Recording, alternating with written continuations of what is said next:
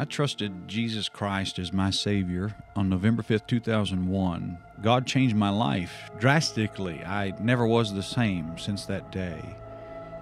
But I noticed something as I was growing in my faith and living the Christian life. I noticed that there were a lot of people that were my age that were seemingly falling away.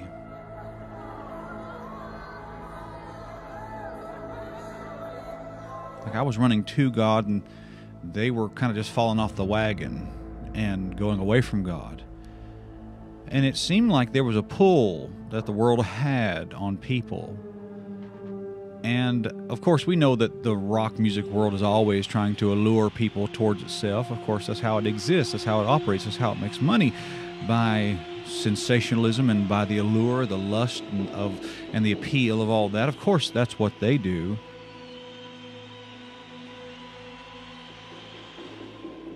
But I saw another appeal that was a religious appeal that pulled people away from Bible doctrine as well, but it did it in the name of Jesus Christ. And that baffled me. I didn't even know what to do with that. I want to tell you that there is a seducing spirit that brings doctrines of devils into a ministry, into a church, into a person's life. It'll bring it into your life too. And I want you to see this. The Bible clearly states in the book of 1 Timothy chapter 4, verse 1, "Now the Spirit speaketh expressly that in the latter times some shall depart from the faith." Notice this, "giving heed to seducing spirits and doctrines of devils." Now, the doctrines of devils, that is something pretty easy to identify. Basically, that's New Age religion. And I think the hidden religion of today that is everywhere yet nowhere, nobody seems to catch it, nobody seems to see it, but it's everywhere, is New Age religion. Alice Bailey, Helena Blavatsky, even Aleister Crowley, and men like Jack Patterson were into all of this. This is the occult. It's another form of Mystery Babylon religion, if you will. It is a doctrine of devils that if you believe this, you're going far from God as fast as you can. Folks, this channel is dedicated to exposing the lies, exposing the errors, exposing the absolute unbelievable spiritual seduction of these last days.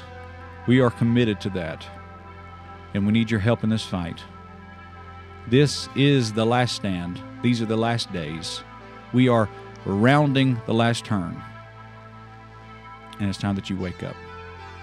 God bless you, friend, and we will talk to you very soon.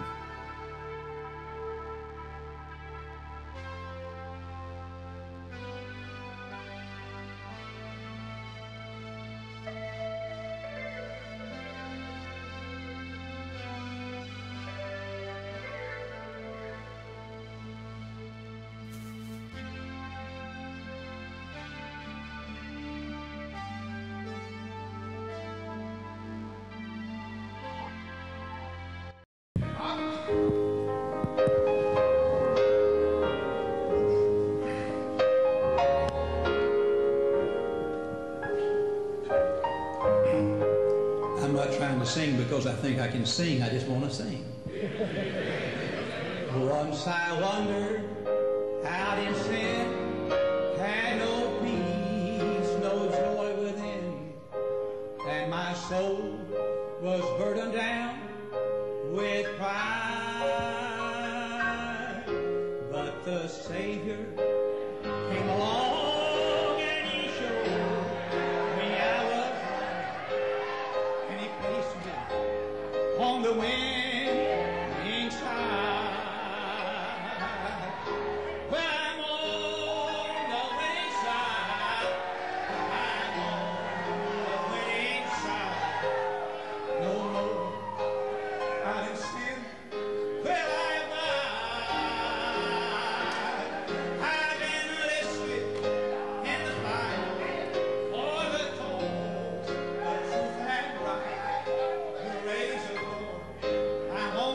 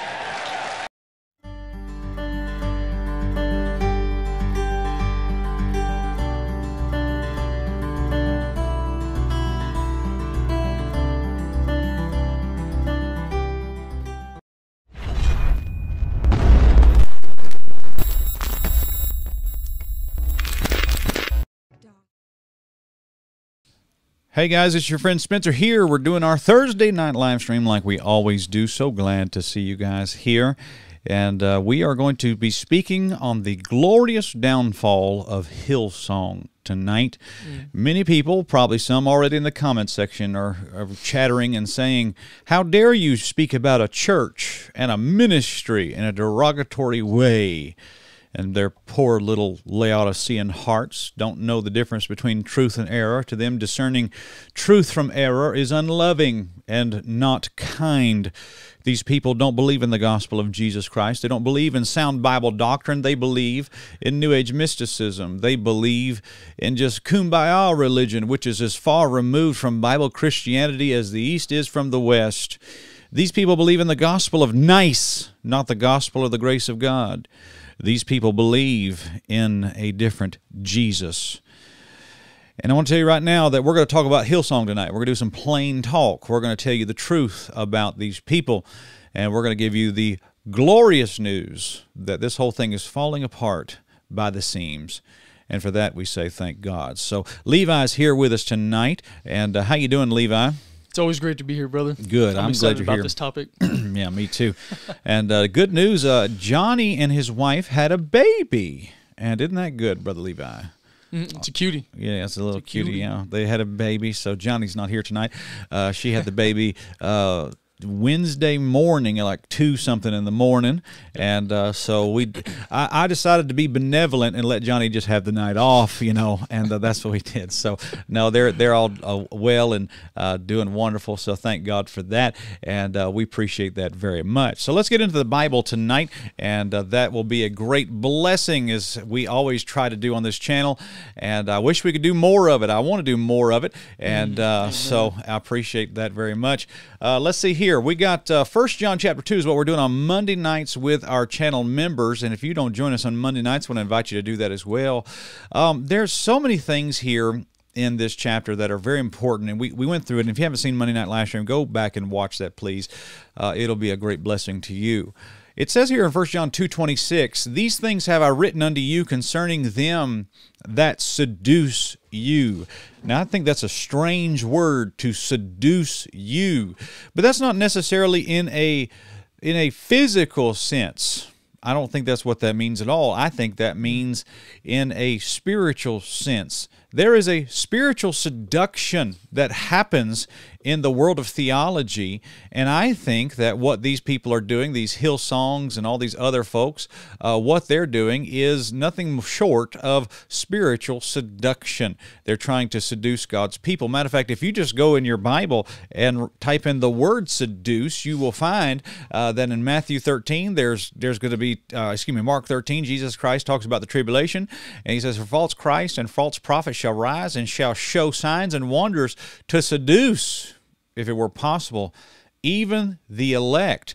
Even goes on, I mean, you know, Revelation chapter number 2 speaks about in the church there's a seduction. He says, Revelation chapter 2, this is talking about Jezebel.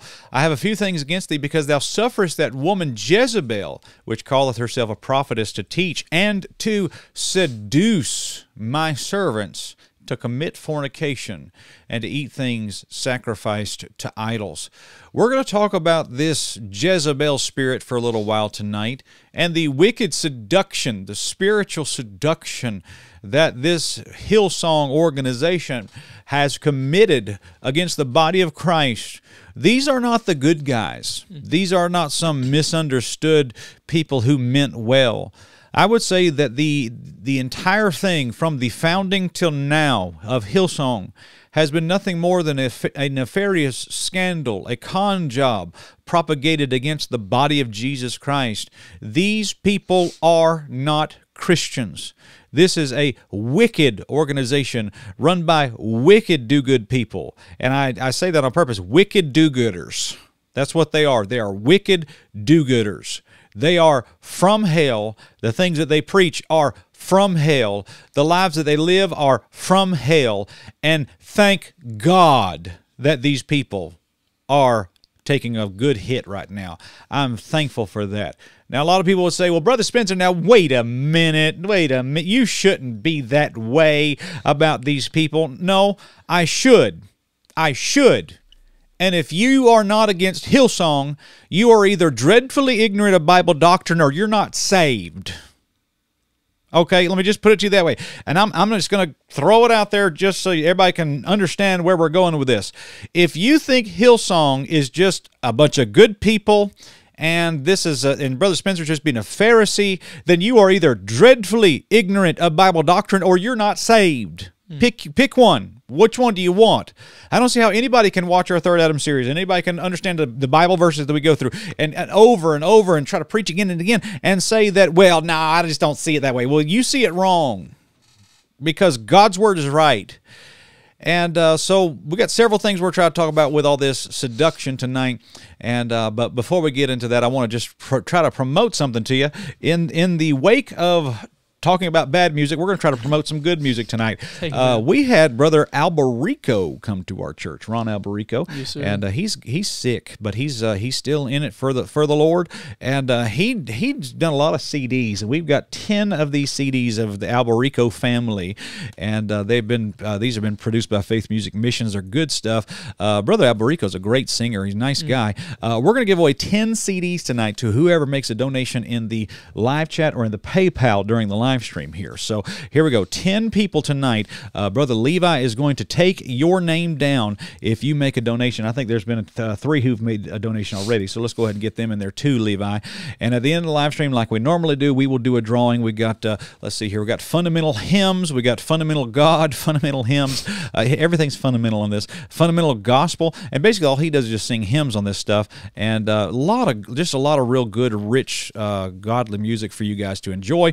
And anybody who makes a donation in the live chat or in the PayPal tonight, we'll put your name in a drawing for these CDs, and that will be wonderful. So go ahead and make your donation, and we appreciate that very much, and thank you for that. So when we come back, we're going to take a quick break. When we come back, we are going to talk to you about Hillsong, and I'm going to give you the news updates, and then I'm going to give you 5 main reasons why I oppose Hillsong, not just the music, but at the organization as a whole, I say is bad. And so we're going to give you 5 main reasons why we oppose Hillsong, and I hope that you stick around and enjoy it. Watch it all the way to the very end. If you haven't smitten the like button yet, please do so. Smite your like button. If you don't, then you like Hillsong. Amen. That's for certain. Amen. If you like Hillsong, then that's evidence by you not hitting the like button. So hit the like button, guys, and we appreciate you, and we will be right back. Hey guys, Spencer here. I've got a great, exciting new book for you guys that you're going to absolutely love. Introducing the Doctrine Matters Bible Study Journal. This is a great tool that we put together for you guys so that you can help deepen your understanding of the Word of God. In this book, we put several very helpful quotes about studying the Bible. We've even put a few charts in there about a bird's eye view of the Bible. Then we've even listed Bible verses by topic. Several of these topics include, what does the Bible say about the Bible? What does the Bible say about Jesus Christ? What does the Bible say about the Holy Spirit, the church, witnessing, and even prayer, salvation, and other issues like that? Man, this is going to be a great help to you. You're going to love this tool. We even put a section in this book on how to study the Bible, a little guide we put together for you guys, just to give you some pointers and some tips in your own personal Bible study. And the rest of the book is lined pages for your own personal journaling. You can put in there the things that God has spoken to you about, some of the things that you've seen from the Word of God, and you have the tool now to document all that yourself. And I'm sure this thing will be a great blessing to you. It is available now on Amazon. There's a link in the description of this video. And folks, I know that you will love this. So get one for yourself, for your family, for a friend, and it'll be a great blessing to you. Remember, Doctrine Matters Bible Study Journal, now available on Amazon, and we know that you will absolutely love it. God bless you, friend, and remember, Doctrine matters. And don't you forget it either. God bless you, friend.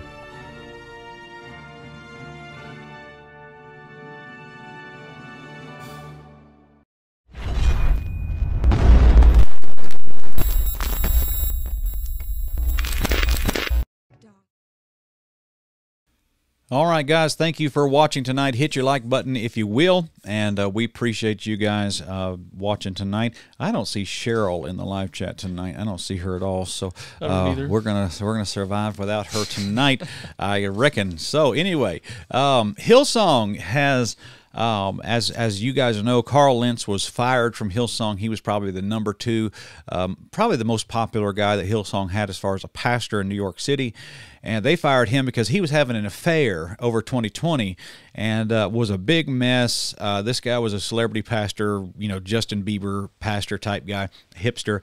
And now it turned out the man who fired him had an indiscretion, seemed like maybe a year before they fired Carl Lentz. So there you go. And what happened with Brian Houston is that Brian Houston takes anxiety prescription medicine, and for whatever reason, and which isn't necessarily a sin in and of itself, but he was in a hotel with a bunch of people taking prescription drugs and drinking alcohol, got way too hammered or whatever, knocked on a woman's hotel room door, went into that hotel room for 40 minutes and came out. Now, Brian Houston and the woman whose hotel room he went into said that they were both too intoxicated to remember anything that happened, and but they both insist that nothing happened. Guys, I think anybody with more than a room temperature IQ understands what happened in that room, and this is grounds for being dismissed. This is grounds for being fired as far as ministry. Now, here's the thing: when you look at leaders in a church and people that are want to be bishops, you have to find out that being a bishop is a good thing. Nothing wrong with wanting to be a bishop, but the first qualification of being a bishop is that he must be blameless. If a guy's got some major scandal over his head, especially one like this, then biblically he's not qualified to lead a ministry, and that's just as much Bible as John 3:16 for sure. And so Hillsong has fired Brian Houston, and there's so many other things going on right now. And this Australian website Crikey has been blowing these people up, and there's a transcription of all this stuff. The Hillsong meeting that's happened. There's just all kinds of stuff here. So let me just read this. This is a statement from the board of Hillsong, which went out yesterday, March 2022. Dear church, we would like to advise you that Pastor Brian Houston has resigned as global senior pastor of Hillsong Church, and the board has accepted his resignation. We understand there will be much emotion at this news, and we all share these feelings. Irrespective of the circumstances around this, we can all agree that Brian and Bobby have served God faithfully over many decades, and that their ministry has resulted in millions of people across the world being impacted by the power, grace, and love of Jesus Christ. Hillsong Church was birthed out of Brian and Bobby's obedience and committed to the call of God, and we are extremely grateful for all that Brian and Bobby have given to build his house. We ask you to continue to pray for them and the entire Houston family during this challenging time. As you can appreciate, there is still much to be done, and our church leadership continues seeking God for his wisdom as we set the course for the future. We acknowledge that that change is needed. We have committed to an independent review of our government structure and processes, understanding that this is a time of humble reflection and we are committed to doing what is necessary to ensure God is honored and our eyes are fixed on Jesus. We value your ongoing support and prayers. We are also praying for our entire church family at this time, Hillsong Church Global and Australian boards, which there's nothing wrong with this statement per se. It's not a whole lot here that I can criticize. I think Brian Houston should have resigned. Quite frankly, I think he should have been fired for what he did. And the thing is, Hillsong, I'm in contact with a lot of people from Australia.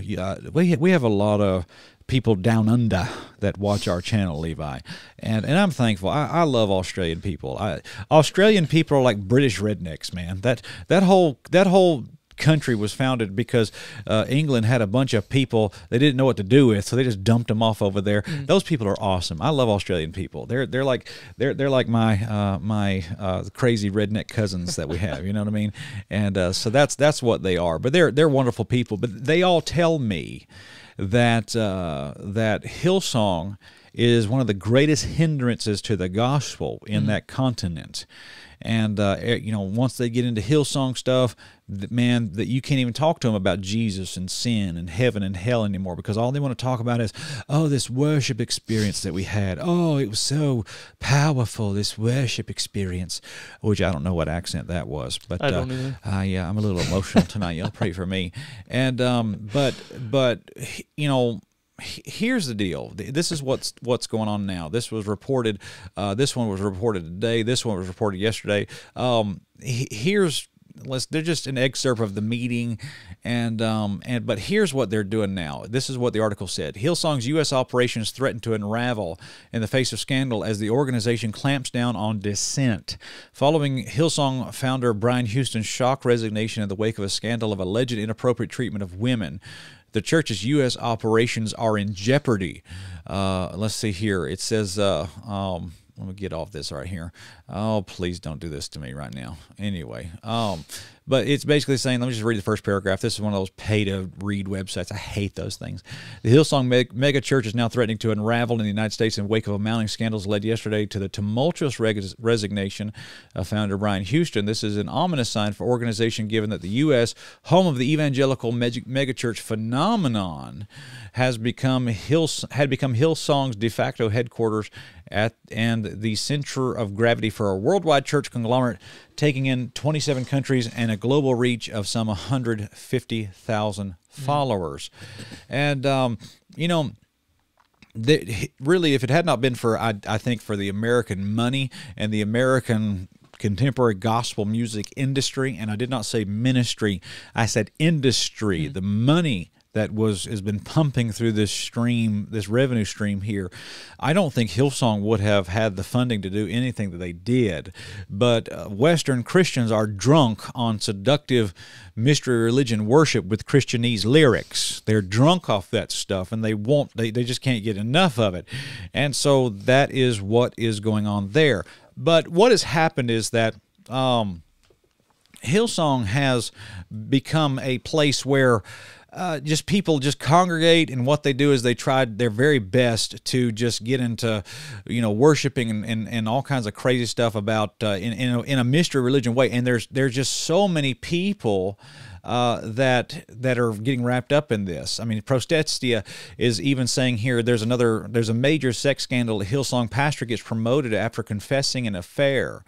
Last year, before global senior pastor Brian Houston resigned from Hillsong, he pulled the trigger and shut down Hillsong Dallas, scattering the congregants into the wind in the wake of a series of scandals that plagued the church. And it says here, in early January of 2021, Pastor Reed Bogard, who helped found Hillsong New York City and Hillsong LA, was up until this point. The senior pastor at Hillsong Dallas released a short, curt, pre-recorded message during the January 3rd service announcing that he and his pastrix wife were resigning. It says here that, basically they were using church funds to do all kinds of just crazy stuff. And it says here, let's see, let me read this. It wasn't all about money and financials, apparently, according to David Harker of Crikey, who obtained 30 pages of internal Hillsong investigation documents by law firms Zucker, Gore, Brandis, and Crossman, who were tasked with investigating this incident last year. Bogard engaged in an extramarital affair, clergy abuse, sexual abuse back in 2013 when he was pastor of Hillsong in New York City. It says here, a year later, the woman in question, who was a staffer at the church, confessed to a board member that she'd engaged in an affair with Bogard. Hillsong's higher-ups investigated the claims, a report noting that church leadership failed to conduct any meaningful inquiry at the time of the incident, with everyone assuming it must have been consensual despite a powerful church leader and a young lower staff person. Despite the sexual encounter being established and known, it was never made public or told to the congregation. It was not disqualifying to these people. Bogard was promoted from the church planting pastor at Hillsong, New York City, to senior pastor at Hillsong, Dallas. And in 2020, the woman came forward with new allegations that their first sexual encounter wasn't consensual at all, but that Bogard raped her, and that she told him no. This prompted Hillsong to hire the firm to investigate, who in turn divulged, quote, "No one at any time ever probed for more information to try to discern how one of the most powerful men in the New York church could have found himself in a sexual relationship with a young, vulnerable junior staff member, and no one appears to have questioned whether the meaningful consent was possible, let alone present, given the obvious power dynamic." The investigators further mentioned that the relationship seemed devoid of intimacy and instead was about reinforcing the power imbalance he had over her. Bogard also used his power and position as pastor to force her to sign a confidentiality agreement with non-disparagement clause to ensure she would not reveal their relationship to anyone. Well, who in the world makes those things? Why would you ever sign anything like that? The firm concluded that ultimately it's impossible to say whether or not the initial sexual encounter was rape, but that there was such a heightened sense of power dynamics that Bogard clearly took advantage of, and that Hillsong investigators failed to account for this, noting that, quote, "The fact that no church leader appears to have even considered this issue is cause for concern." And Bogard says that while he has no memory of her saying no to him during this first encounter, that he claims listen to this, he claims he was very drunk and had lost some of his memory from that night. The attorney investigating Bogard concluded that he seemed less than entirely reliable and forthcoming during his interview.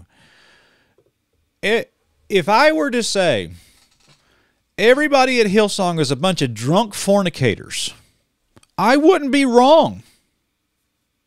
If I were to say there is a large amount of people who are in leadership at Hillsong who are sexually harassing and doing sexual assault on women and cheating on their wives and getting drunk and going into hotel rooms, I would not be wrong.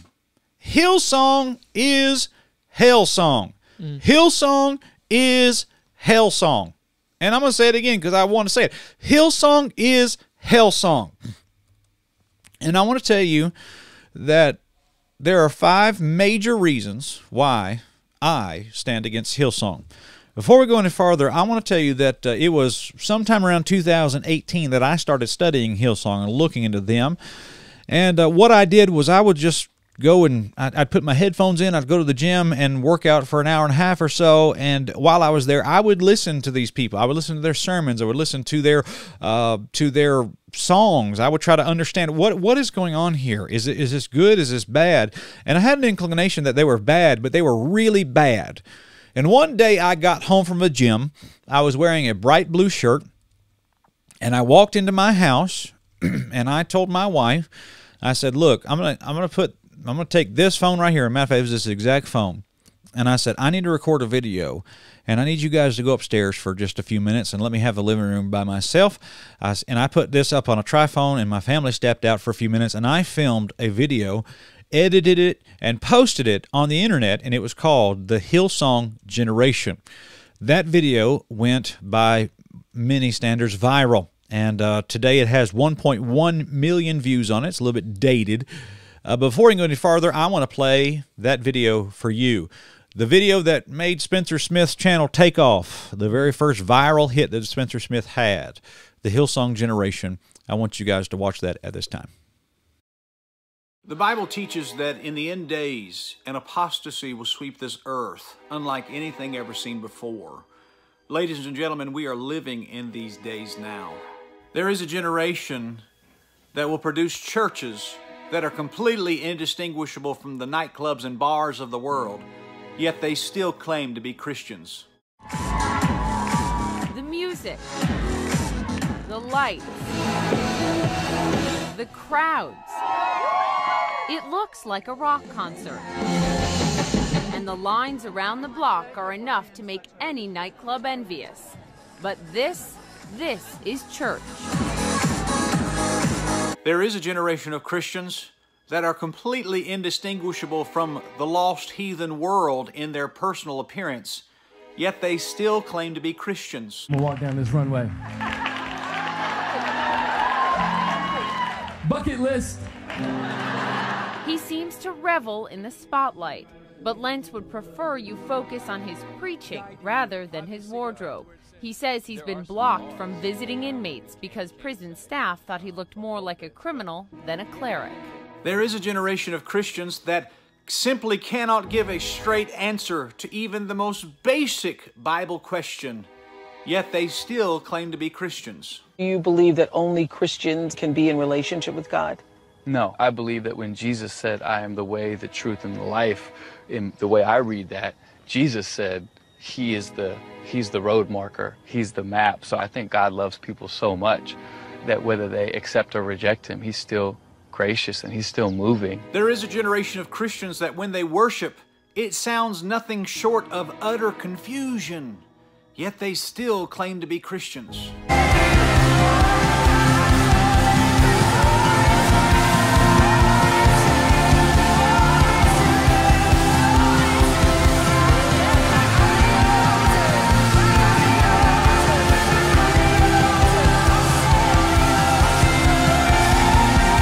There's a generation of Christians that actually cuss while they're worshiping God, and yet they still claim to be Christians. Even when the fight seems lost, I'll praise you. Even when it hurts like hell, I'll praise you. Not only that, there is a generation of Christians that will put half-naked people on stage in front of their church while they're worshiping and still look you in the face and claim that they're Christians.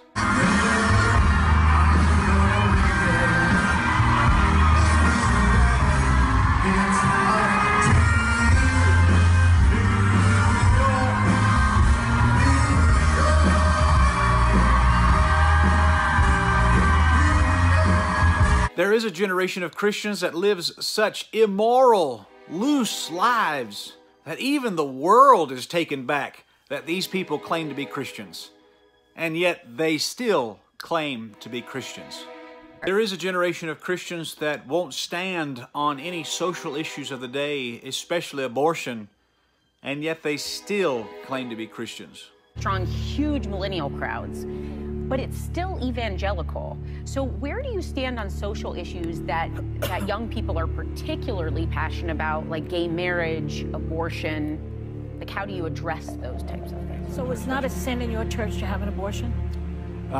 That's the kind of conversation we would have, finding out your story, where you're from, what you believe. Work through it, like talk about I things. mean, God's the judge. People have to live to their own convictions, and I think if I have to tell you, There is a generation of Christians that will not stand against homosexuality, and yet they still claim to be Christians. Are gay men and women welcome in the church? Absolutely. We have a lot of gay men and women in our church, and I pray we always do. It's not our place to tell anyone how they should live. That's their journey. Every article I've read about you guys says he declined to discuss gay marriage. Yeah, it's a misquote because I do discuss it, just not the way people want me to. When it comes to homosexuality, I refuse to let another human being or a media moment dictate how we approach it. Jesus was in the thick of an era where homosexuality, just like it is today, was wildly prevalent. And I'm still waiting for someone to show me the quote where Jesus addressed it on the record in front of people. You won't find it because he never did. There is a generation of Christians, and they are the first ones in history, but they are actually accepted and adored by the LGBTQ crowd, and yet they still claim to be Christians. Next guest has been compared to everyone from Adele to Amy Winehouse. Her new CD just debuted at #1. She's amazing. Here to perform Still Rolling Stones. Please welcome Lauren Daigle.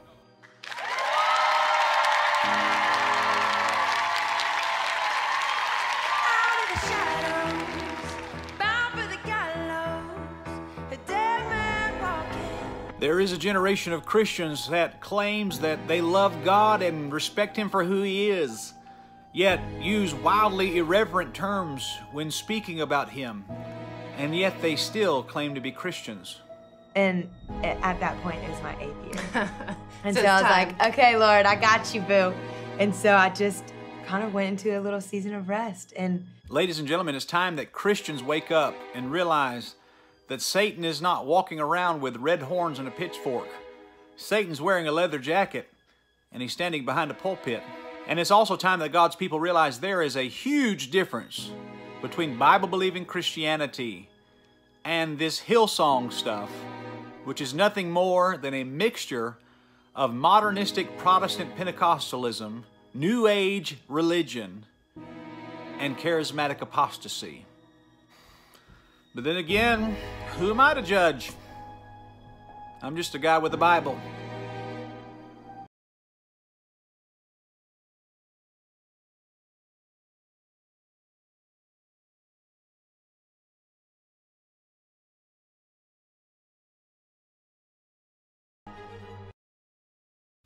All right, guys, that was the Hillsong Generation. That video went viral years ago, and we laid it out for you. I'm not in the business of just saying, you know, Hillsong is bad. I mean, Spencer Smith keeps the receipts. If I'm going to make a claim, I'm going to show you what I'm talking about. And you guys have to understand what I'm saying. I am not sitting here as some fuddy-duddy with an upright piano singing 4-part harmony telling you Hillsong is bad. I'm sitting here as a Christian who understands Bible doctrine and understands that the Bible, what the Bible is teaching is not what these people are teaching. And the fruit of Hillsong is so wretchedly horrible. Even in 2018, when Carl Lentz was at his peak, when I made that video, he had just gotten involved with Justin Bieber, taking shots together. There was a segment in there, I don't know if you noticed, there's a segment in there that I had to cut out because of a copyright claim. And it was a TMZ type YouTube channel talking about Carl Lentz and Justin Bieber taking shots at the bar together. I mean, those two dudes are sitting there just down in whiskeys in a bar, and after they're doing all that, Justin Bieber takes his shirt off and starts dancing with women in the bar, and Carl Lentz sitting there just laughing at him. Okay, if Justin Bieber is saved, then everybody's saved. Justin Bieber is going to hell. Justin Bieber and Kanye are not born again. These people are not Christians. They are into all this Hillsong nonsense. It is wickedness to the nth degree. This is an end times deception. These people cuss in the middle of their songs. It's written to the lyrics. Profanity. What am I supposed to do with that as a Christian? Well, I'll tell you what I'm going to do. I'm going to stand against it. And I'm going to let people know what I think for sure. So let's do this. What I want to do is I want to take just a quick break. I want to play something for you. I want to remind you again, we're doing a raffle for 10 CDs tonight. If you guys want to participate in that, please make a donation in the chat, or you can make a donation to the PayPal. And we're going to take a quick break. And what I'm going to do, I'm going to get into the Bible, and I'm going to give you 5 reasons why I oppose Hillsong. We've showed you the Hillsong Generation video, which is available on our YouTube channel. You can go check that out as well. But I'm going to give you 5 reasons when we come back why I oppose Hillsong. God bless you, friend. Well, hey guys, your friend Spencer here. We have had our website up for a couple months now, independentbaptist.church, and we've got reports from all over the country of people saying, you know, we got out of our bad church and we didn't even realize it, but there was a really solid Bible-believing, Bible-preaching church just right down the road from our house. We had no idea. And this website has been a tool that God has allowed to be used for His glory, getting people into a better place. And we want to encourage you to go revisit this website. We've done several new additions and updates to it, and it is a really good looking website. And we are constantly updating the database in this website. We have churches that we're adding and all kinds of things like that. And so we thank God for the opportunity to help you in this matter.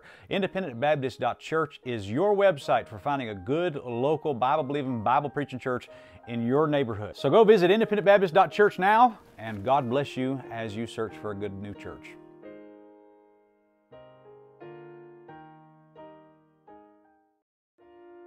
Hey guys.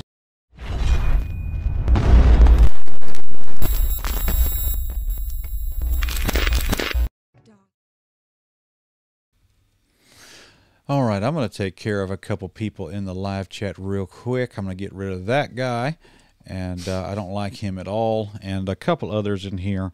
And man, what a blessing they are to me. So we're going to get rid of some of these losers that like to pop in on here and say things. You know, I don't really mind being asked questions. I don't mind that, but when you get on there and start just railing, you're gone, bro. So that's what we're going to do. Let me do this. This segment, I will talk to you, give you 5 major reasons why I oppose Hillsong. And for many of you, this may be just a review of some things. And some of you may watch this and you have never seen our Third Adam documentaries, which are, of course, we have these canvas prints on the wall behind me. It's Third Adam 1 right there, Third Adam 2, and Third Adam 3. And, of course, we've got Third Adam 3X, which is over 4.5 hours long. And you guys can go enjoy those at some other time. Go watch Third Adam. It will show you what we're talking about. But Hillsong is going down. No doubt. And I think they're on the way out. And for somebody like me to stand up and celebrate that, many people would misunderstand why. Well, I'm going to tell you why. Give you 5 good reasons why. The number one reason why I am going to oppose Hillsong and why I am not a fan of Hillsong is because, number one, Hillsong preaches a false gospel. They preach a false gospel. I want to go in the Bible to the book of 1 Corinthians, chapter number 15, and I want to talk to you about what the gospel is. The Bible says here, 1 Corinthians 15:1, "Moreover, brethren, I declare unto you the gospel which I preached unto you, which also you have received, and wherein you stand, by which ye also ye are saved, if ye keep in memory what I preach unto you, unless ye have believed in vain. For I delivered unto you first of all that which I also received, how that Christ died for our sins according to the Scriptures, and that He was buried, and that He rose again the 3rd day according to the Scriptures." The Bible has 3 main elements for the gospel: the death, the burial, and the resurrection of Jesus Christ. But here's the thing that we have to understand, is that it's a lot of people, when they speak of the death, burial, and resurrection of Jesus Christ, there's one word that they seem to leave out of their gospel presentation. And I'll show you the word. It is right here. The word sins. The word sins is a very important aspect of the gospel, because Christ did not die so that you wouldn't be lonely anymore. Christ didn't die to heal you per se. Now, there are verses in the Bible that says, by His stripes we are healed. That's exactly right. And you can be healed spiritually, but why? Why? Why do you need to be healed? Because you're broken. Well, why are you broken? You're broken because you are a sinner. You have sinned before God. And the problem with Hillsong is that they never preach against sin. They never preach against wickedness. Matter of fact, they coddle it. They are friends with it. You saw Carl Lentz, the things that he said about certain social issues in that video. He did not even say anything negative about that. He stood up and said, well, you know, you got to live by your own convictions, and you know, God's the judge. I'm not the judge. When the truth be told, that yes, God is the judge, and we as messengers have been given the responsibility to pass on that judgment and say, hey, God said this. God said this about sin, not only just any sin, your sin. God said this about your sin, and you're under the judgment of God. But they don't preach that, do they? They don't stand up and say, you know, if you're a drunkard and you're going to hell, you're destroying your family, and you're a pervert messing around with a bunch of junk on the internet, and you're sorry, and you're got a hot temper, and you're an angry old crazy man. You need to get saved, you heathen. They would never say anything like that. They get up and say, well, you know, the Lord loves you, and He wants to come and work in your life, and you don't have to be angry no more, and you don't have to be sad no more, and you don't have to be that hurt little child inside of you anymore. That's not the gospel. You know, that's New Age gobbledygook. I mean, there was that old song David Phelps sang years ago, and you know, now more than ever I cherish the cross. Does the hurt child inside you, there was a lyric in there that said something like that. I'm going to tell you, listen, it's not that you have some hurt child inside of you that needs to be healed and loved on by Jesus. That's not necessarily the truth of the gospel. The truth of the gospel, according to the Bible, is that you are a sinner, that you are wicked, that you have missed the mark, and that you are, it's not that you just are made a few mistakes here and there, it is that you in your very core are a sinner. You are wicked as hell itself, and you are going to hell. That is the beginning of the gospel. Amen. Matter of fact, let's just go to Romans 1. I mean, it talks about this. It says, for the wrath of God is revealed from heaven against all ungodliness and unrighteousness of men who hold the truth in unrighteousness. When did Carl Lentz ever preach that? When did Brian Houston ever preach that? When do these people believe this? They don't say this stuff. Romans 1:21, because that when they knew God, they glorified Him not as God, neither were thankful, became vain in their imaginations, and their foolish heart was darkened. People that are unsaved are not looking for the Lord. They are trying to run away from God as fast as they can. And if you don't believe that, go in the middle of your workplace and pull out a Bible and just start reading it and just watch people scatter like roaches when the lights come on. That's what they do. And it says here that, I mean, let's just go on here. It talks about mankind's wicked condition. Excuse me. Verse 29, being filled with all unrighteousness, fornication, wickedness, covetousness, maliciousness, full of envy, murder, debate, deceit, malignity, whisperers, backbiters, haters of God, despiteful, proud, boasters, inventors of evil things, disobedient to parents, without understanding, covenant breakers, without natural affection, implacable, unmerciful, who knowing the judgment of God, that they which commit such things are worthy of death, not only do the same, but have pleasure in them that do them. And then it even says, I mean, just look here. It says, therefore thou art inexcusable, O man, whosoever thou art that judgest, for wherein thou judgest another, thou condemnest thyself, for thou that judgest doest the same things. And so what he's doing here is Paul is laying the groundwork. Everybody's in trouble with God. It says here in verse number 5, but after thy hardness and impenitent heart treasures up to thyself wrath against the day of wrath and revelation of the righteous judgment of God, who will render every man according to his deeds. And I mean, that is the language. You're treasuring up to yourself wrath. Your hardness and impenitent heart, you're treasuring up to thyself wrath. And Jonathan Edwards in his sermon, The Sins in the Hands of an Angry God, he likened it unto a dam holding back water, and you're literally pouring more water into that reservoir, more water and more water. Every time you sin, you're pouring more water in there. And you don't realize that one day the dam will break.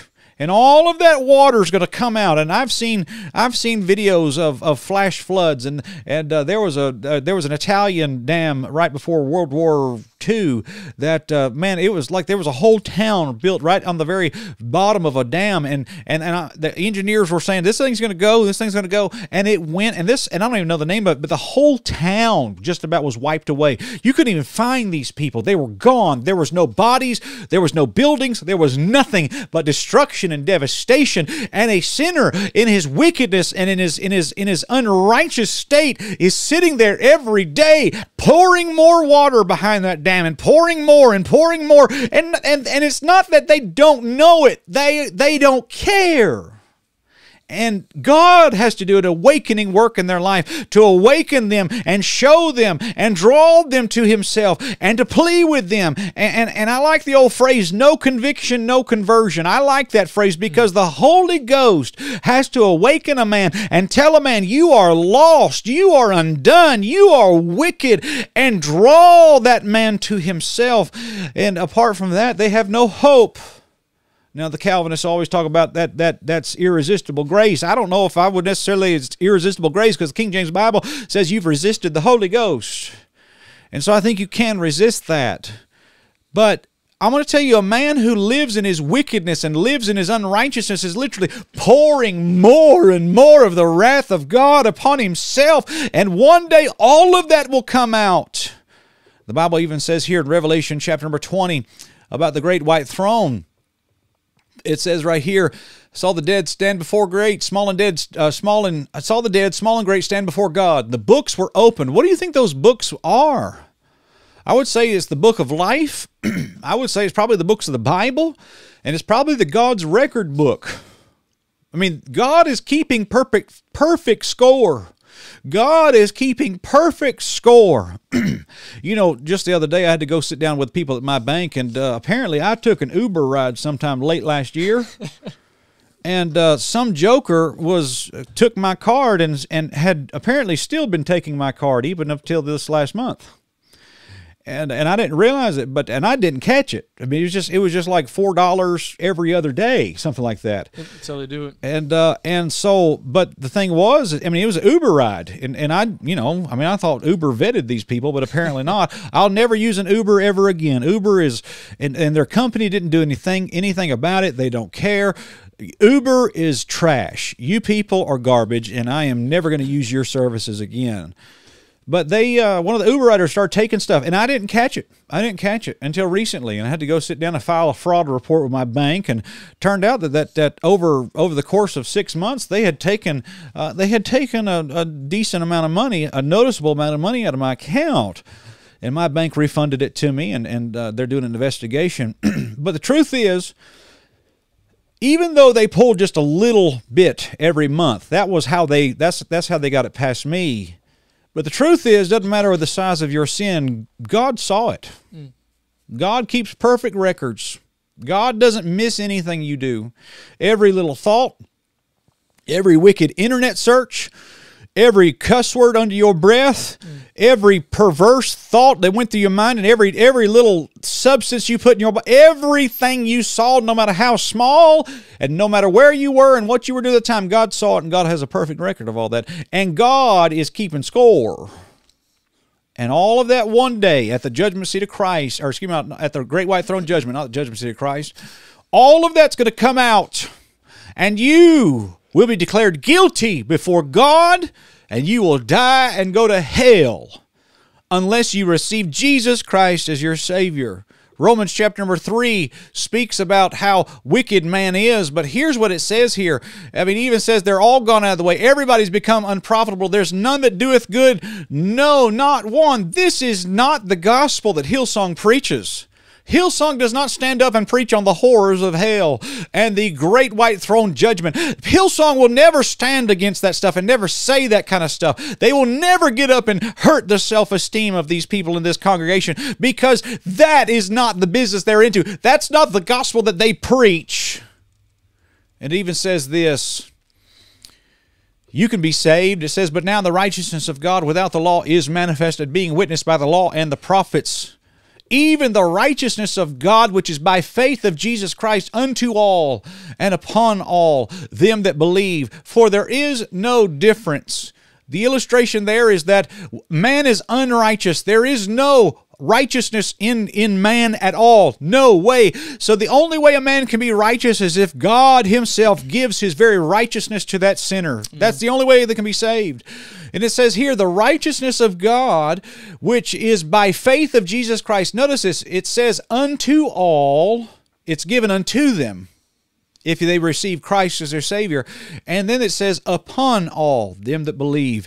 It's like the example of, okay, I'm going to hand you a t-shirt or hand you a robe. That would be the righteousness of God. God handed you that robe. But the Bible says it's given unto you, but then it's given upon you, meaning that God himself will even cover you himself with that robe of righteousness. That's what you got to do to be saved. And the Bible says here in Romans chapter number 10, the verse number 9, that if thou shalt confess with thy mouth the Lord Jesus, and shalt believe in thine heart that God hath raised him from the dead, thou shalt be saved. For with the heart man believeth unto righteousness, and with the mouth confession is made unto salvation. The Bible says here in Romans 10 verse 13, for whosoever shall call upon the name of the Lord shall be saved. That is the point. That is the gospel about receiving Christ, because you are dead in your sins. You are wicked. You are going to hell. But Jesus will offer you his hand of redemption if you will just take it today. And the gospel that Hillsong preaches has nothing to do with that. It says, well, you're just a hurt little boy, and Jesus can come be your buddy. And I'm sorry, when you're not preaching against sin, you are not preaching the gospel. When you are not preaching against sin, you are not preaching the gospel of Jesus Christ. And according to that video we just showed you, the Hillsong generation, the people on The View point blank asked him to his face about a certain particular sin, and like some slippery eel, he wiggled his way out of that because he's a con man, he's not saved, he is a hater of God, he is a false teacher, he is out of hell, he is going to hell. Carl Lentz is an agent of Satan, he is a Luciferian tyrant, he is a monster, he is a freak, he is not saved, and thank God that Hillsong is going down the drain. Glory to God. Hallelujah. And if you don't like that, then take me off your list too. I don't care. But I'm against Hillsong because they are the enemies of the gospel. They're a bunch of crazies is what they are. And this is just point number 1. I got 4 more points, Levi. Oh, goodness. Go ahead and brew you a pot of coffee, folks, because we're getting ready. Let me say also, number 2, I'm against Hillsong. I'm going to go a little bit out of order today. Not only because they preach a false gospel, but they pervert the very holiness of God. Look what it says right here. In Galatians chapter 1, verse 6, and we're talking about they pervert. That not only do they preach a false gospel, but they pervert the very nature and holiness of God. It says, I marvel that you're so soon removed from him that called you into the grace of Christ unto another gospel. Wait a minute, I thought there was all one gospel, and I thought all churches preached the gospel, and I thought everybody just believes in Jesus, and that's just it. I thought Catholics and Lutherans and Presbyterians and Independent Baptists and Pentecostals all believe the same gospel. If you believe that, I've got some oceanfront property in Wyoming I want to sell you, man. You're crippled too high for crutches if you believe that. That's exactly right. There is the gospel of Jesus Christ, and then there is another gospel. There is a false gospel, and Hillsong preaches that false gospel. And it says here, which is, it says verse number 7, another gospel, which is not another. But there be some that trouble you and would, notice that word right there. It says the word pervert. They would pervert the gospel of Christ. The Bible talks about gospel perverts. And I think Hillsong is a bunch of gospel perverts. They perverted the gospel, and they're perverting the very holiness of God. Now, here's the thing that I want to show you. There's a word called despiseth, okay? Let's see here, despiseth, there in the Bible. Let's see here. Despiseth. Now, I want to tell you that when God puts his stamp on a person, when God saves a person and declares them righteous, declares them holy before God, God literally imputes his very nature to that person. And we talk about Christ-likeness. Well, what is Christ? Who is Christ? Christ is holy. The very holy nature of God is imputed to your account, and that should work out as some form of holiness in a practical way. Now, there are people out there, and they're arguing lordship salvation, and I don't even know what they're talking about half the time, because it seems like they're all saying the same thing. They're just saying it a little bit different. But let me just tell you this. The Bible says, 2 Corinthians 5:17, therefore, if any man be in Christ, he is a new creature. Old things have passed away, and behold, all things become new. Meaning that you'll have a new walk, you'll have a new life, you'll have a new position with God, and you'll have a new disposition practically in the world. You will be different if God saves you. You will literally be born again. And it doesn't mean you'll be sinlessly perfect. It doesn't mean that you'll never do anything wrong. It doesn't mean that you won't struggle with your flesh. But what it means is that you as a Christian will be different to some degree. And we could argue the degrees and we can argue all that. But the thing is that there will be a desire. There will be a desire for holiness in a person if they truly get saved. Now, when I got saved, I was listening to rock and roll. But God gave me a hunger for something better. Do you understand what I'm saying, guys? And the Bible says here, in 1 Thessalonians 4:7, for God hath not called us unto uncleanness, but unto holiness. God's called us to that. And I can feel that calling in my life. And look what it says in verse number 8. He therefore that despiseth. Now that's an interesting word, despiseth. In the King James Bible, let me teach you this. In the King James Bible, when there's an ETH at the end of that word, that is, in grammar, that's called an infinitive, meaning it's perpetual thing. He that seeketh, it shall find. He that knocketh, it shall open. He that asketh shall receive. Okay, that's what the King James Bible translates it that way, because it's an infinitive word, meaning it's a perpetual thing. It says, he therefore that despiseth. Well, what's despiseth? What are they talking about? What's the context teach? He that despiseth the call unto holiness. That's exactly what that verse is talking about. He that despiseth the call of God unto holiness.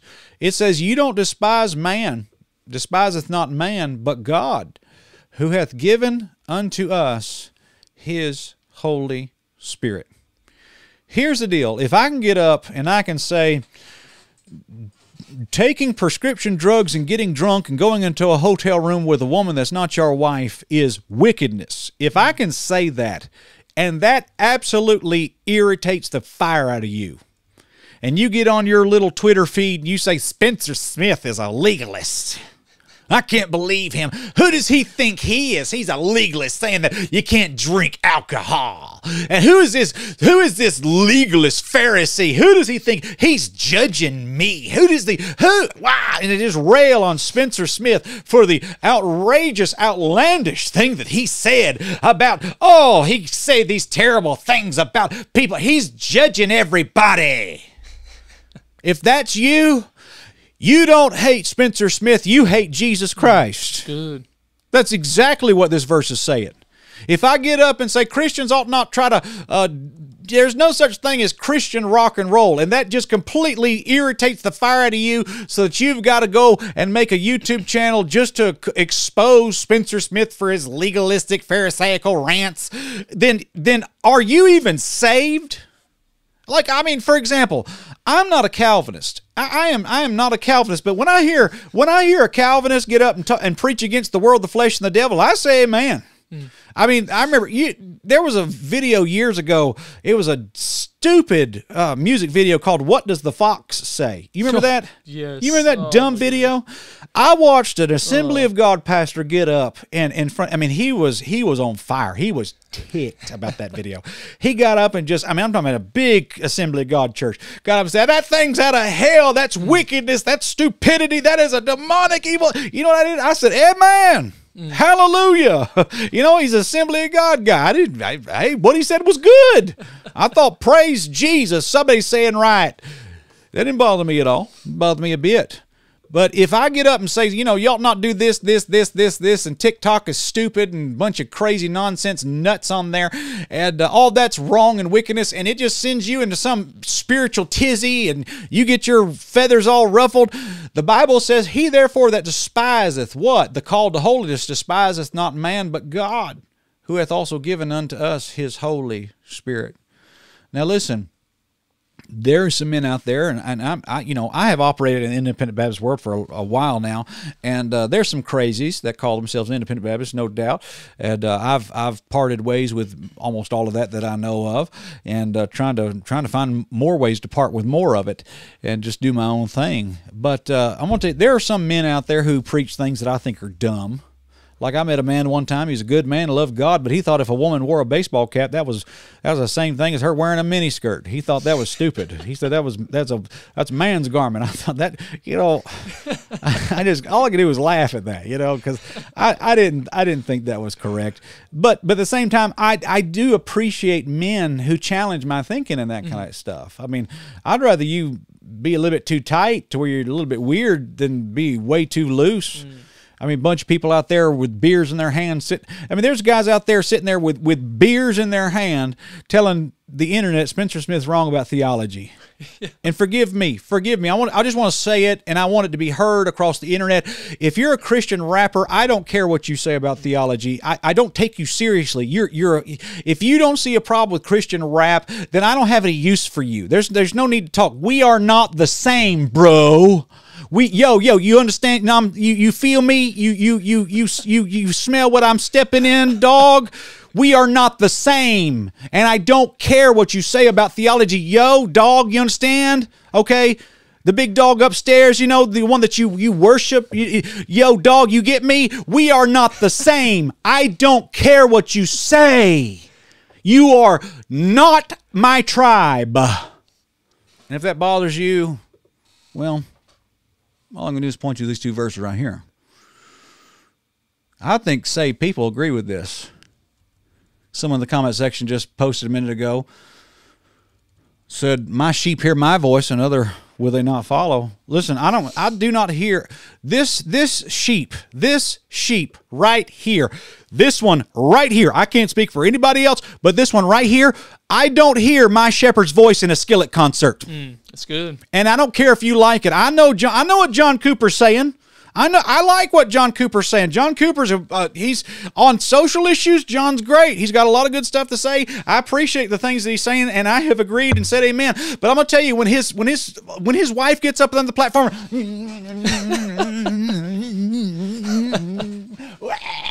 I don't hear the voice of Jesus in that. I do not hear my shepherd's voice in a Skillet concert. I don't hear it. I don't hear my Savior in a Skillet concert. That's good. If you don't like that, then look at these verses. God didn't call you to put gauges in your ears and eyeliner and get tattoos for Jesus up and down your arm. God has not called you to that stupidity. Are you insane? That's not... look... All you have to do to know what God said is to not be an idiot and be able to read plain English. All you have to do, I'm going to say it again. We're going deep tonight, baby. All you have to do to understand the Bible is not be stupid and learn how to read plain English. Do you see what the Bible says? For God hath not called us unto uncleanness, but unto holiness. He therefore that despiseth not man, but God, who has also given unto us his Holy Spirit. If the idea of drinking and getting drunk with your church people on a mission trip and going to hotel rooms together, if Spencer saying that is wrong bothers you, then you are going to hell when you die. Does that make sense? Does that make sense to anybody? Am I the only one in the world who believes this? No, sir. I'm going to tell you guys, this is a big deal. This is what the Hillsong, one of the main reasons I'm against them. These people pervert the very nature of God. They turn the grace of God into lasciviousness. I'm going to go to the book of Jude here. Let's type in the word lasciviousness here. I'm going to just just do a partial match on this verse, and it's in the book of Jude. Okay, it says there in verse number 4 of Jude, for there are certain men crept in unawares who were before of old ordained to this condemnation, ungodly men, turning the grace of our God into lasciviousness, and denying our only Lord God and our Lord Jesus Christ. Let me tell you this: these ungodly men. Hey, Brandon, how you doing, Brandon? Brandon Lake, how you doing, bro?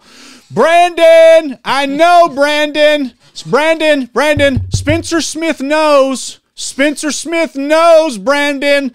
Hey, Brandon Lake, I know. Hey, I haven't said anything yet, but I just want you to know that I know. Hallelujah. Ungodly men turning the grace of our God into lasciviousness, meaning that these people say, well, we're under grace, so we can do what we want. And that word lascivious means a lewd, lustful lifestyle. These people say, well, I'm just under the grace of God, so I can go move in with my boyfriend. You have no idea what the grace of God even is, my friend. These are false teachers that promote this kind of stuff. Romans chapter 6, verse 1 says this, what shall we say then? Shall we continue in sin that grace may abound? God forbid. Meaning that when you get saved, and this is what people who attack once saved are always saying. They say, well, you believe that you can go live whatever you want to and live however you want and go do whatever, and you have a false assurance of your salvation, and you think that you can go smoke and drink and do all these things and still go to heaven when you die. No, I don't believe that at all. I believe that if a person truly gets saved, they will have a new nature, and they will not be that way anymore. And the truth is, Spencer Smith drinks as much beer as he wants to. But the problem is I got saved and God changed my heart, and I don't want to drink beer anymore.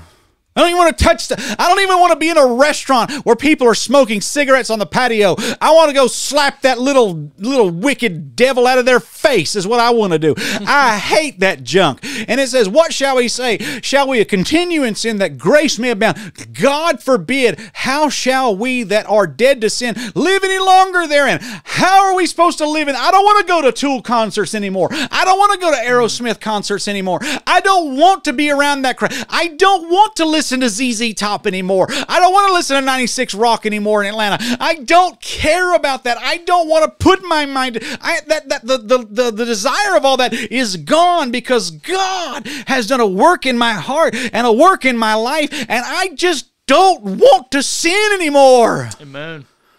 And Hillsong doesn't preach this stuff. Hillsong won't even touch it. They just say, well, go get you a Christian tattoo.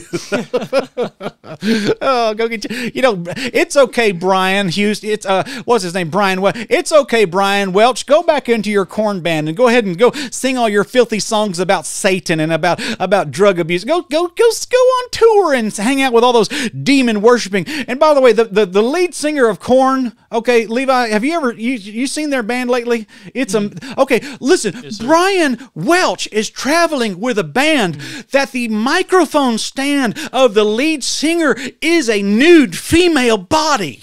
The man is literally not saved.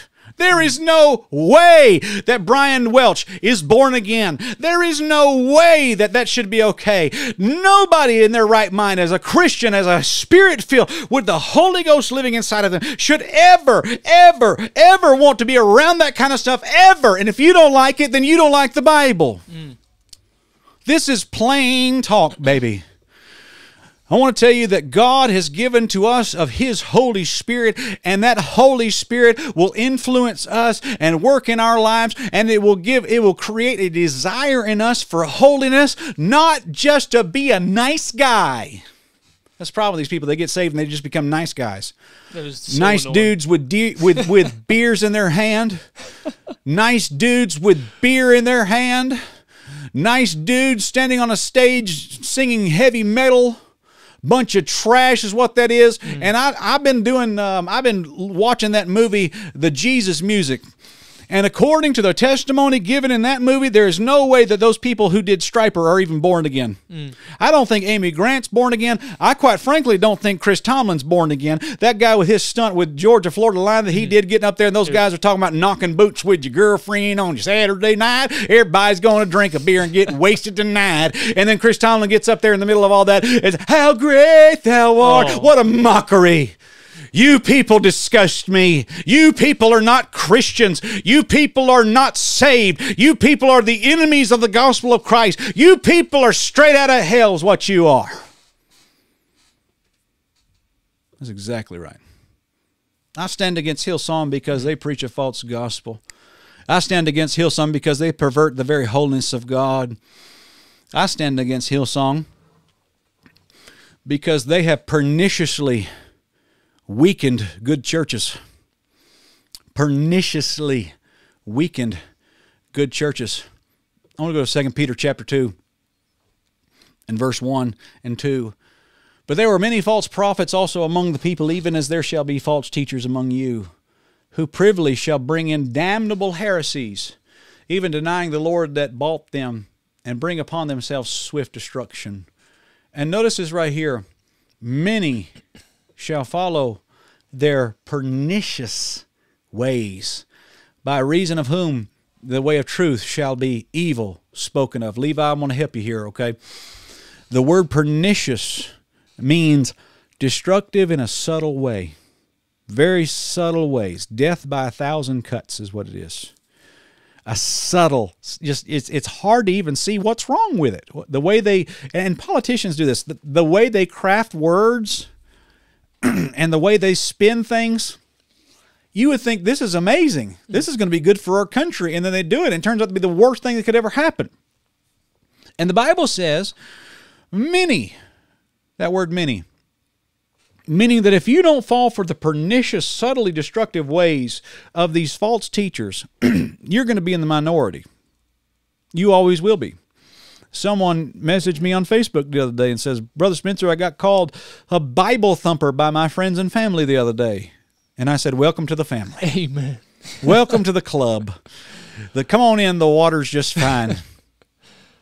I want to tell you this, that the ones, these false teachers with their pernicious ways, their YouTube channels will always be bigger than this one. Their following will always be bigger. They'll always have a bigger platform. Their Facebook pages will be bigger. Their Instagram following will be bigger. Everything. The funding that they have will always be more. They will always rise out of nowhere and have a gigantic YouTube channel and whatever. They will always do that. Had one the other day. I don't even know their name. Is a husband and wife, and they're young people. I've seen them. They made a video about me. Okay, look, Levi. They made a video about me, and in the video, they promoted the Wake Up Olive incident. You remember that dead girl died? Yeah. They sat there and promoted that.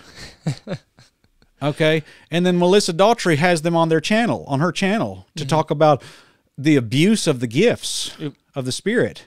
I'm thinking, do you realize who these people are? But many shall follow their pernicious ways. Pernicious, subtle, dangerous in a subtle way. Brother Levi, I believe that Hillsong is the number one, the most destructive agent in the local church in the past 50 years. Hillsong. I would say probably 30 years. I have seen strong churches that saw people saved, that preached the Bible, that were faithful. People in the church were godly and stood for what was right. And the people in the pews were holy people who had a devotional life. They would go home on Sunday night and they wouldn't sit and watch football games. They would read the Bible and they would pray. And these people had a burden for souls, and they would weep, and they would be burdened about their lost family and their lost cousins and their lost uncles and all these people. They would be burdened about that, and it was like there was a holy work in that church, and these people were right with God, and God was working in this place. And then all of a sudden, the pastor hires a new youth director from West Coast Baptist College. What are you doing out there? From West Coast Baptist College. And he comes in there wiggling. Hey guys, let's sing this Casting Crowns song. And then all of a sudden, he's a sly little devil. He knows how to hide all the instrumentation. And not just them, but there's others out there as well. They know how to hide all the contemporariness of it. And then they start handing the CDs out in the youth group, and the pastor don't know what that boy's saying across the building on Sunday morning in Sunday school. He don't know what that guy's teaching those teenagers. But next thing you know, half the teenagers in the church are listening to the Third Day. And listening to Hillsong and Bethel, and half of those teenagers, if they do listen to preaching, they start listening to Stephen Furtick, and a lot of these youth pastors today coming out of these colleges are so obsessed with Stephen Furtick, and they dress like him, and they try to go lift to get the biceps so they can look like him when they get up and preach. They want to get that look, that beef look, that's what they want. They look like a bunch of dweebs, and next thing you know, a church that was people were filled with the Holy Ghost, people that were filled with holy righteousness and living for God, they get to where they start liking that swaying. Mm-hmm. And that strange fire enters the church. Next thing you know, souls are not really a big deal anymore. Next thing you know, holiness is not really a big deal anymore. These people have promoted a pernicious theology that has weakened the local church in such a way that is so subtle. It's like boiling the frog. It's so slow, takes such a long time. But if you don't believe what I'm talking about, I dare you to go to Liberty University, see what's going on up there. I dare you to go find Tennessee Temple, see if you can find that. Go find, there was one in Jacksonville, Florida. A guy named Bob Gray brought all that stuff in. Next thing you know, he's dead and in jail, arrested for liking kids too much. It's a mess. And we see it over and over and over again, these pernicious ways. And Hillsong comes in with, I think Satan in the garden came and just said, this is a good thing. Why would you not want this? That was his line. Yep. And by the way, the very first word canonically that Satan said in the Bible was the word right here, Genesis 3:1. Now the serpent was more subtle than any beast of the field which the Lord God had made. And he said unto the woman, Yea, hath God said. That word yea in the Bible, that's a fancy King James Bible way of saying the word yes. Meaning this, Satan was a positive thinker. And we dealt with that in 3 Adam 3X, the power of positive thinking, Norman Vincent Peale. Anybody who talks about the power of positive thinking is a Luciferian. I'm going to tell you that Bible preaching, reproving, rebuking, and exhorting, 2 Timothy chapter 4, verse number 3, reprove, rebuke, and exhort. Bible preaching is 2/3 negative, 1/3 positive. And if a man gets up in the pulpit and he's never negative, like Joel Osteen, he just, you've had a few failures in your life, but there's still some marvelous dreams that God has for you. And you can still go out there and capture those rainbows and bring them all down in your pocket and work those things in your life. And you can have everything in your life can be candy canes and gumdrops and cotton candy every day of your life. That's what God has planned for you. You can have that. You can claim it. And you can enjoy it. Anybody who says that's filled with Satan, they're a Luciferian agent of hell. Exactly right. That's exactly what the Bible teaches. And I want to tell you this. These people have perniciously, Hillsong with Carl Lentz and all these people, they have perniciously, probably the number one the past 30 years, have destroyed the local church with subtle, slow, it's like you're being choked to death slowly over time. It's like it's a tumor in the body of Christ. And if left unchecked and if not completely cut out of the body, it will grow, and it will fester, and it will take over, and it will kill the local church. Levi, we're an hour and a half already, and I got 2 more points. Keep going, brother. Seriously. I could listen to this all night. These people at Hillsong, thank you, Levi, have preached a false gospel. They have perverted the holiness of God. They have perniciously weakened good churches. But let me say this.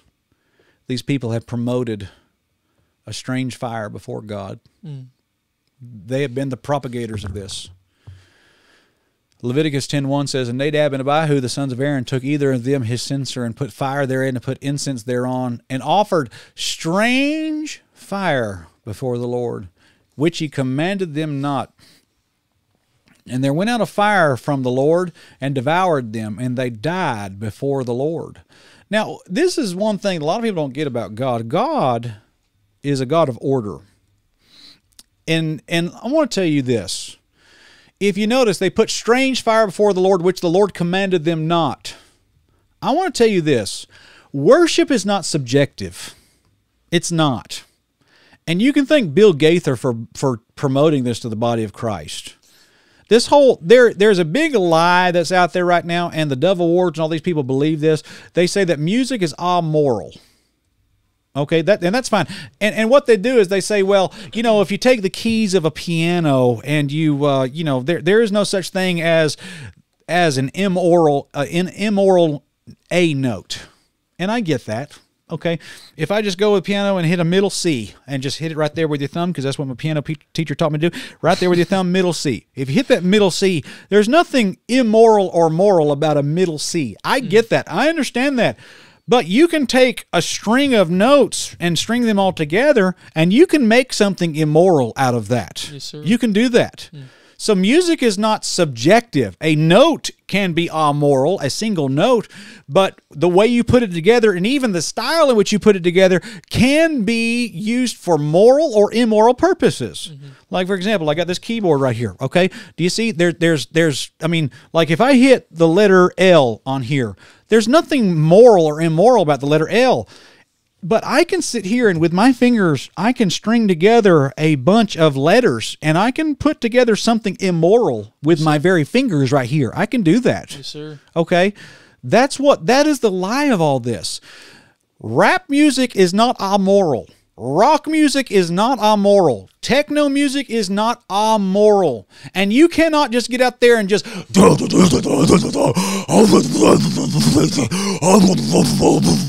Jesus.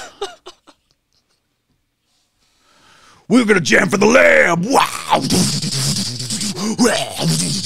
God is good. We love Jesus.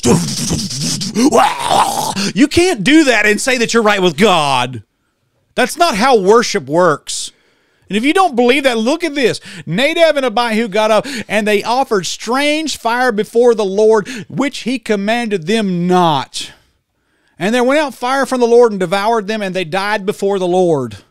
You can go look also at Uzzah and his cart. Uzzah, they put the cart, the ark of God, upon a cart like the Philistines did. That was a holy piece of furniture. They were not supposed to do that. They were supposed to carry it in such a way, and only the Levites were supposed to carry that. And I want to tell you guys that to do the work of God in the same manner that the Philistines did is a traitorous thing. You are destroying the very order of God, and I would say that there's a spiritual death that happens when all that. Music is not subjective.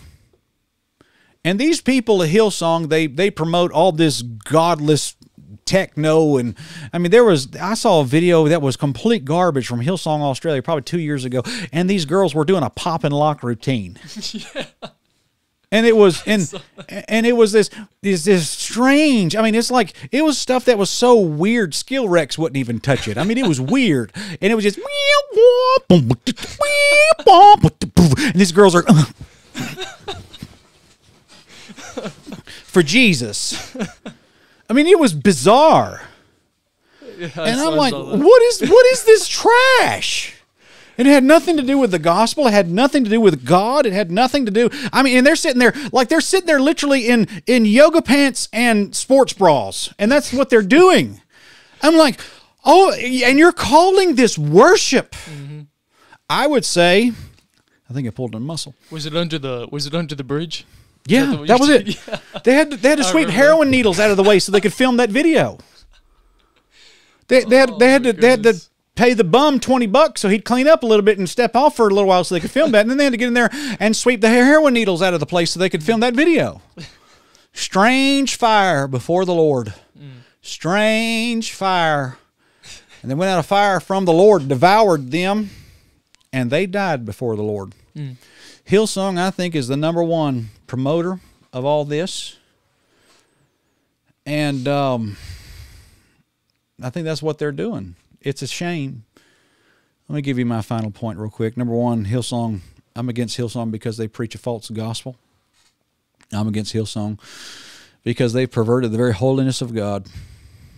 I'm against Hillsong because they have perniciously weakened the local church. I'm against Hillsong because they have promoted a false worship. But number five, I'm against Hillsong because they have literally pushed the church into the arms of Rome. That's what they did. Yes, sir. Guys, I want to tell you right now that the harlot of Revelation chapter 18 is Roman Catholicism. It'll be a one-world religion that I believe will be headed up by the Pope. Matter of fact, I mean, there's so many things going on right now. Let's see. Pope's going to unite the religions of the world. There's so many things. I mean, like right here, I mean, I'm just type in Pope unites religions.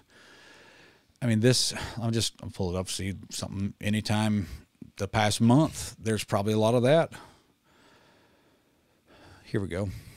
I'm just NCR online. I mean, 16 hours ago, I don't even know what this article says, but it says 16. I mean, well, it's an article somebody wants me to download. I'm not going to download it. Maybe I will. Who knows? But there's people out there who are promoting an interfaith dialogue, and this is MDPI. I'm just show you what I just downloaded here on the computer. Pope Francis' culture of dialogue is a pathway to interfaith, a special focus on Islam. He's promoting religions. And guys, all of this interfaith stuff is straight out of hell. It's evil. And what he's trying to do, uniting all religions together. Guys, if you haven't watched Third Adam 2, please go watch that. We are, and I'm going to pull it up on my channel right here so everybody can see it. But guys, I want to tell you right now, Third Adam 2, we discuss all this at length right here, The Great Seduction. And Lou Giglio and all these other crazies out there promoting this stuff and believing this stuff and are talking about it. Paul told Timothy in the last days, many shall give. And they're pushing all this into the arms of Mother Rome. And me and Johnny were in Paris, and we sat there and walked through a Catholic church and showed you all the mystery religion that was there. Hillsong is promoting a brand of Christianity that will push you into the arms of Mother Rome. This is a big deal. This is not no small thing, folks. This is a huge deal, and that's what they're doing. Let me show you a verse in the Bible here, if I can, in Revelation chapter number 18, and if I can, please. And I'm forgive me if you find me a little over the top. I apologize. This is real to me. This is real to me. I hope you forgive me. The Bible says, Revelation 18:1, and after these things I saw another angel come down from heaven, having great power, and the earth was lightened with his glory. And he cried mightily with a strong voice, saying, Babylon the great is fallen, and has become the habitation of devils, and the hold of every foul spirit, and a cage of every unclean and hateful bird. Go study hang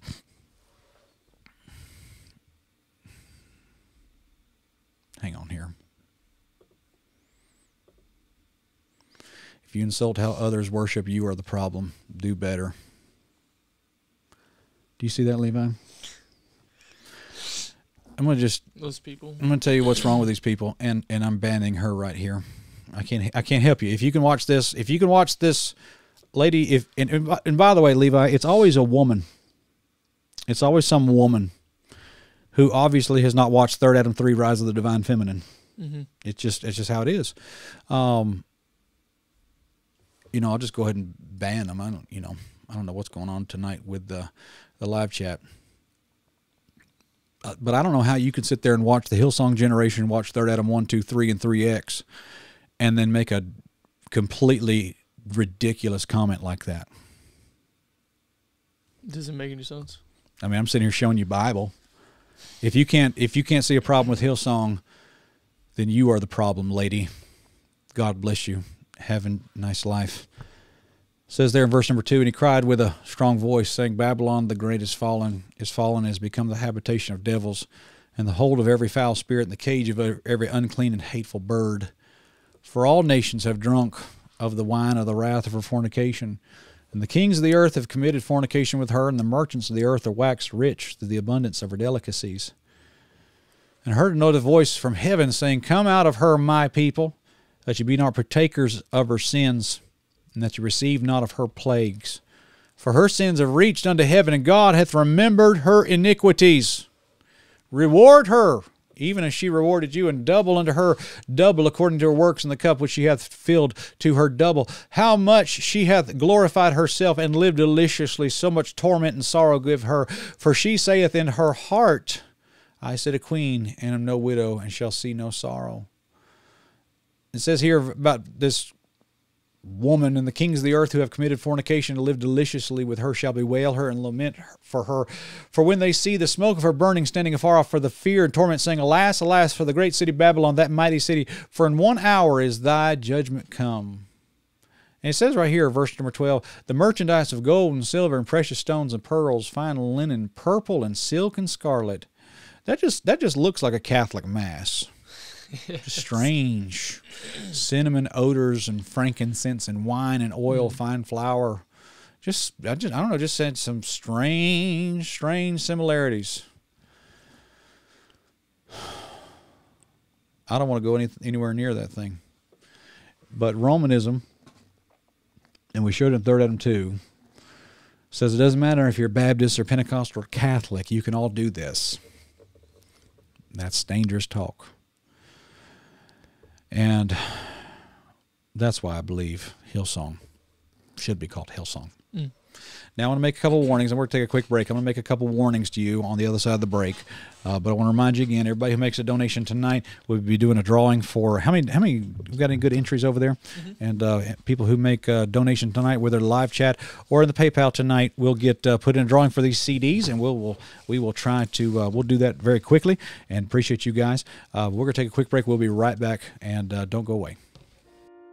Hey guys, your friend Spencer here. A couple of years ago, the Lord laid on my heart to do some research into the contemporary Christian music world, and I was astounded at what I found. I just found so many unbelievably unbiblical things, even some demonic things that were happening. And the Lord led me to put all that into a book form, and this is the book we have written, Calling Evil Good, the Live Christian Rock and Roll. And as far as books that are dealing with the negative and the dangerous aspects of contemporary Christian music, this book right now is the #1 seller as of the time of the recording of this video. And so we want to put this out there to let you know about this book. This book will be shipped to your front door by Amazon, and we've had so many good reports from all over the world, really, of people saying that, man, this book really opened up my eyes to the truth of this entire industry. And we deal with people like Hulk Hogan, Britney Spears, Beyonce, Amy Grant, Alice Cooper, Elvis Presley, Larry Norman, R. Kelly, Puff Daddy, and all the record companies really all together. We deal with the whole big spectrum. So get your copy today. There's a link in the description below, and I know this book will help you understand the issue better and understand why this is an issue. So God bless you, friend. Hope you enjoyed the book. Subscribe to our YouTube channel, and look forward to many good updates with you in the future. God bless you.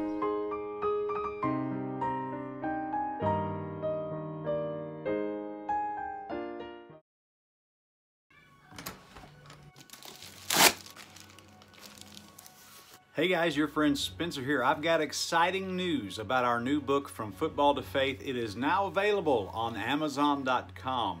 All you have to do is click the link below. It'll take you to Amazon's website, and you can get your own copy sent to your front door, and that will be a blessing. In this book, I gave my testimony of how I came to know Christ as my Savior, and a lot of the character lessons that I learned playing football that are applicable to the Christian life. And you'll find many good stories in here that are funny, some that are sad, some that are inspirational, but I'm sure this book will be a blessing to you. Christians young and old will enjoy this book, and I know that it'll be a blessing to you. So go ahead and get your copy today, and we appreciate you guys. And if you haven't done this already, go ahead and subscribe to our channel, and look forward to many more good videos together in the future. God bless you, friend. Have a good day. This church here on the left.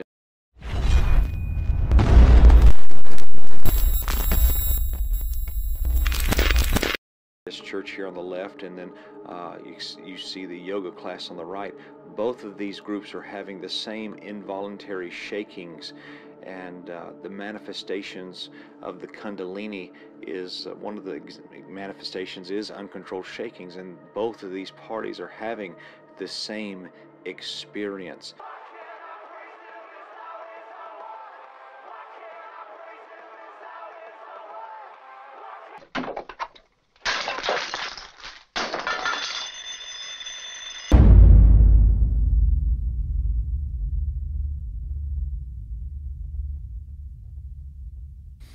All right, guys, thank you very much for that quick break. We appreciate you guys. Got over 1,000 people watching tonight, and appreciate that very much. What we've done is over the past few minutes, of course, while I was doing my renting on all that, there have been several donations come in, and what we got some good CDs here. These are just hymns from Brother Alberico, and there's some songs he wrote: Almighty, unchangeable God, His alone, He is the everlasting God, Ancient of Days, about the very character of God. It's just some really good stuff. He's one of my favorite singers, and he's got some songs about the gospel, and this is, if we're going to talk about the bad stuff, we're probably going to try to promote the good stuff too, and we should, and so we thank God for that opportunity we have there to give that to you. And so everybody who made a donation tonight, we put their names in a drawing, and let me know when you're ready there, Brother Levi. We'll get all those ready to go. And Levi's not as quick as Johnny. He's getting better though. We appreciate him very much. John's a pro. And Johnny's away with a baby right now, and he has he's not going to sleep for another month or so, seems like, and that's going to be a lot of fun. So, but we appreciate you guys watching. I want to encourage you, if you haven't, of course, if you're new here, we got new people. We're getting like thousands of new subscribers every month, and I want to just once again reiterate this, that our Third Adam documentaries are really, a lot of the things that we say on this channel can be understood greatly by sitting down and just watching these documentaries right here. And the 4.5 hour one, Third Adam 3X, is available. And man, really, I don't know how many times I get emails a week saying that these documentaries have changed my life. And we appreciate that very much. And so Doctrine does matter, and so please go watch those if you haven't done so yet. And then also after our live stream tonight, we're going to do our pre-trib post party. I've already posted it for everybody to go see, and I want you guys to go check that out, and that'll be a great blessing. And we'll talk to you guys a little bit there. That'll be good. That's just for our channel members only, those who support our channel. And if you want to support our channel monthly, one of the ways you can do that is just to hit that join button on the tab right here. You can just see it right there. If you have trouble doing it on a phone or tablet, just go to a desktop computer or laptop or something and just do it right there in your web browser. Hit that join button, and there's a lot of perks there. We send out free books to our channel members and all that kind of stuff, and so you guys get to be a part of that. So Levi, we got those ready? Yep, one more. We got one more to do, and he's going to pass those to me. And do you know how to do the sound effects and everything? Yes. Okay. Just the drum roll and then the applause is what we got to do. So drum roll and the applause, and that'll be a great blessing there. So we've got the drum roll ready. Let's go ahead and do the drum roll. Go ahead. All right. Very good. Drum roll for the first. Just let it go. First winner tonight is. You're not doing this right, Levi. You're not doing this right. Okay. It takes practice. Yeah. Go ahead and hit that button so it stops applauding. And there we go. So all right. The first winner of a CD tonight. Now you didn't put the camera on you. Levi, there's so many buttons. There's so many buttons. It's tough. First winner tonight is Evan Holiday. We're gonna have to work on that, Levi. You're doing good though. I need practice. Second winner tonight is. Okay, we're gonna work on this. Is Sarah. There we go. Okay. All right. The third winner tonight is Fiona Yar. That was better. All right. The fourth winner is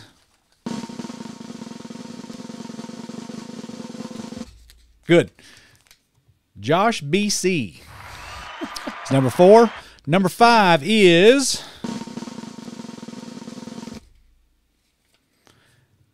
mandatory vacation. That's number 5. All right, let's just do number 6. Let's just forget that. Just forget it, Levi.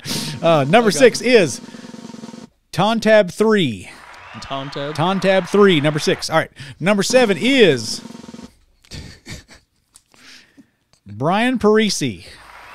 There we go. Number 8 is number 8. Okay. Joseph Cabahug. Cabahug. That's number 8. Let's see. 1, 2, 3, 4, 5, 6, 7, 8. There we go. Number 9 is J.D. Burke 74. I like Brother Burke. He's a good fellow. Number 9. There we go. All right. Number 10 is. Oh, I got 2. Sorry. I got 2 twice now. Jenna Jean. Jenna Jean. So those are our 10 winners. Everybody who's a winner tonight, go ahead and email us, spencersmithcontest@gmail.com, spencersmithcontest@gmail.com. We will mail you one of these CDs for free, just as a thank you for watching and just to be a blessing to you. Thank you guys very much. So do we have any good questions tonight? Everybody's saying rigged again. These people are just hopeless ingrates is what they are. We got people right here, Brother Doug, saying rigged again. And Meg saying rigged again. You guys are just the worst. It was me. I'll tell you what. J.D. Burke says, winner, winner, chicken dinner. Thank you very much for that. And let's see here. Let's see. I don't know. Some strange comments here. We had some strange comments there. And Scene in Rage says, did you hear they found envelopes full of checks and money in the wall at Joel Osteen's church? Yes, I did. Yes, I did. What a mess that was. And I don't understand. So Carrie Lawson says, clearly rigged. Clearly, you try to be a blessing and give away stuff to people, and that's just what I tell you what, just the best. Right. So, yeah, Cheryl's got it right here, SpencerSmithContest@gmail.com. Appreciate you guys, and thank you, Cheryl, for everything. And we had a lot of work we had to do tonight, and so Russell Gibson says, not me, I'm not a member, but love to listen and chat. God bless you all. Thank you so much, Russell, for listening. I appreciate that, man. Thank you so much. And so PK says, these reprobates. Oh, boy. And so praise the Lord. Let's see here. Oh, boy. Just passing through. Need a new CD. Been listening to the same couple CDs in the car for at least a year. Yeah, I ain't seen you in a while. So I appreciate you being on here. Maybe I just haven't caught my eye in the chat or anything. So, but that'll be good. So, what were you saying, Levi? What was I saying? I don't know. What were you saying? Oh, no, I was just saying, wow, that she's listening to the same music. Yeah, so well, I do that. I do that all the time. So, well, Brother Levi, before we go, you got anything interesting or insightful or useful you want to say tonight? I just want to say, keep your eyes open. They're everywhere. False teachers are, and he was talking about people slipping into independent fundamental Baptist churches too. It's out there, and Satan definitely wants to destroy those who are standing for truth, and not just the person, but the church as well. So be careful. Amen. Very good, Levi. Thank you for that. And you guys are blessing out there. Thank you guys for watching. And we hope that you would smite thine like button. And if you do that, then $20 million will fall out of the sky, and you'll have a private jet and all that good stuff right there. So smite thine like button, guys. We appreciate you very much. And we're going to play some music, and we'll see you channel members over in the Preacher at Post Party. That'll be a lot of fun. So we love you all. Thank you very much for everything. And we will see you guys next time. Have a good night.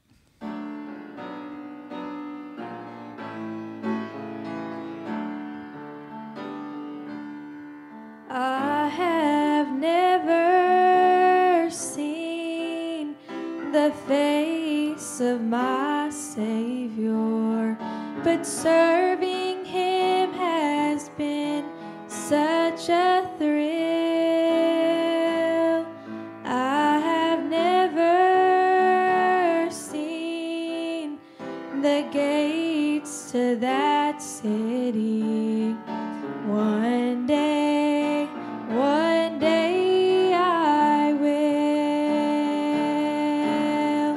One day I'm gonna walk on streets of pure gold.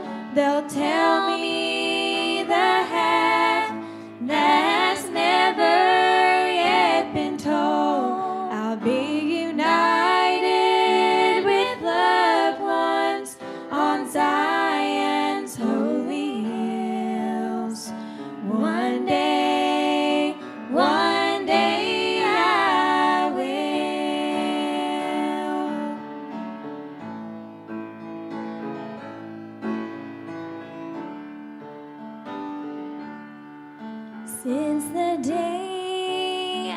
first met him, he has been all to me, and my life with joy he has filled, and I'm longing for the day when my eyes shall behold him. But one day I will. One day I'm gonna walk on streets of pure gold. They'll tell me the path has never yet been told. I'll be united with loved ones on Zion's holy hills. One day I will. One day I'm gonna walk on streets of pure gold. They'll tell